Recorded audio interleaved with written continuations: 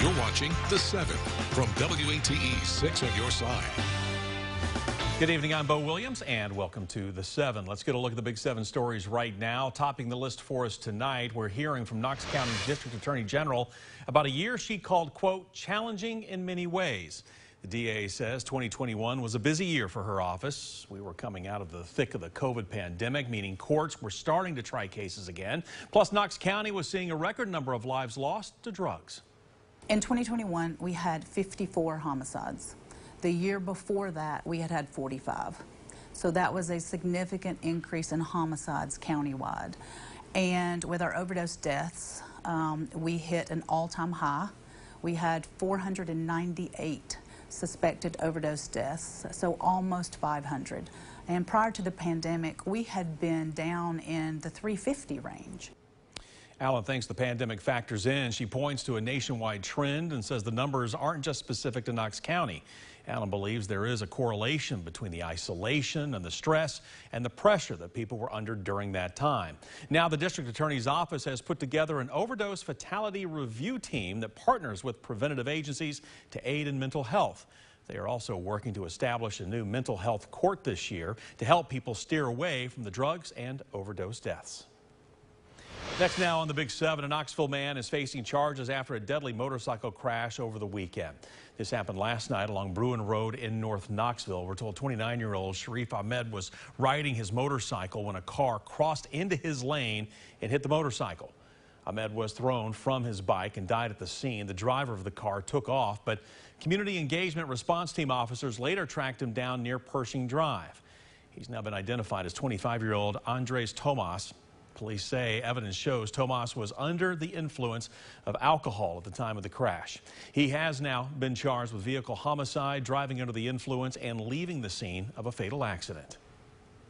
Next now on the Big 7, we're learning more about an arrest in Lafollette where deputies say they found drugs and materials used to package them. The Campbell County Sheriff's Office posting this mugshot to Facebook of Derek Burge. He's charged with drug possession. Deputies also posted these pictures of Friday's raid on 27th Street. The county SWAT team reportedly made its way into Burge's bedroom, where they claim to have found meth, scales, needles, and baggies, plus $2,000 in cash. The Sheriff's Office says some of the money had been marked by deputies through undercover drug buys. Next on the Big 7, a top spot at the Knox County Health Department is now filled. A release from the county says Kevin Parton has been named Senior Director of the Health Department. Parton was serving as interim Senior Director ever since Dr. Martha Buchanan retired. Now, before taking this role, Parton served as Chief Administrative Officer and Executive Director of Finance. We're told he has a master's degree in accounting from Liberty University. Meanwhile, the search for a new public health officer for the health department continues tonight. Remember, Dr. Buchanan held 2 positions. She no longer holds this role as well. Dr. Warren Sayer is serving as interim public health officer. Next on the Big 7, Blount County has signed a new contract with the ambulance service American Medical Response. The agreement says that AMR will now focus more on patient care than on response times. Blount County and AMR's current contract has been in place for 8 years. As it was coming to an end, county officials realized the emergency response could use an update. This comes as studies have shown that what really makes a difference in saving lives is the treatment the patient receives on scene. A few other big changes are the clinical innovations, right? So we're implementing new processes, new technology like nurse navigation that we're doing in some other communities that we serve in, and then ET3, which is emergency treatment, triage, and transport. So those 2 programs are really focused on getting the right care to the right patient at the right time. County officials and AMR hope the new requirements will help save many more. The new contract will begin July 1st. The agreed term is for 5 years with the opportunity to extend the contract.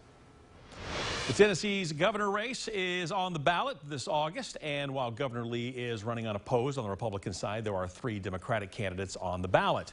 To allow voters to get to know how the 3 feel about the issues, the Tennessee Democratic Party is hosting a number of debates leading up to election season. The first is right here in Knoxville. It's coming up May 26th. There is also one set for Nashville June 21st and a third in Memphis on July 12th. Election Day is coming up on August 4th.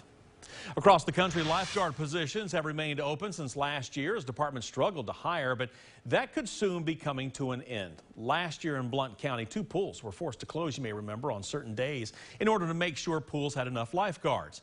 We spoke with a lifeguard at Elmer Brine Pool who says with COVID restrictions going down, this summer looks to be a lot brighter.